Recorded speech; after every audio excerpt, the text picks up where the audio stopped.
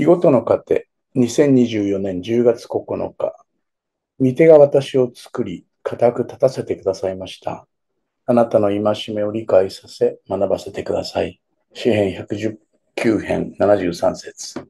ですから、兄弟たちしっかり立って、私たちが説教や手紙で伝えた教えを固く守り続けなさい。テサロニケの信徒への手紙、第2章15節。神様によって創造されて生かされている存在であるということを私たちがしっかりとうなずいて、その教えや戒めを学び、それを理解し、さらにしっかり守りながら生きていくというその生き方が進められているわけですね。私たちの人生にそれぞれ寄って立つ人生の軸のようなものがあるということはとても心強く、またそれを基準に自分自身を吟味することができるというのはとても有益なことだと思います。そればかりか、それらの教えから自分が一体何者なのか、私を生かしてくださる神様はどういう方なのか、少しずつ理解を深めることができたら、必要以上に自己憐憫とか、自分を勝手に断罪するということは少なくなるでしょうね。そして、生きているという、生かされているという喜びを知ることができるように思います。何歳になっても学ぶものがある。何歳になってもまだまだ理解を深めるべき内容があるということを知ることは、とても重要なことであり、また同時に意欲的な生き方につながってくると思います。まだまだ学ぶべきこと、教えてもらうべきことはありますね。今日もしっかりと受け取りながら生きていきたいと思います。どうぞお元気で。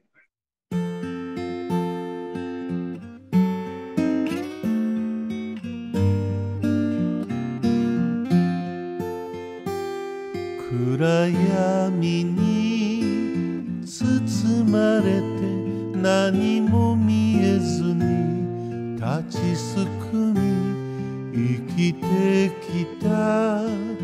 甲斐もなく虚しさばかり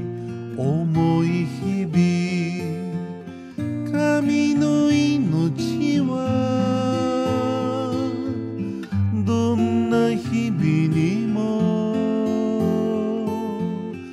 私を生かし私に光をもたらします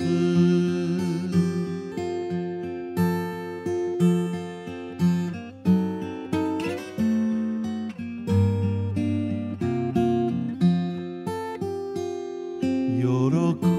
びに包まれて大はしゃぎして歌った日思い出を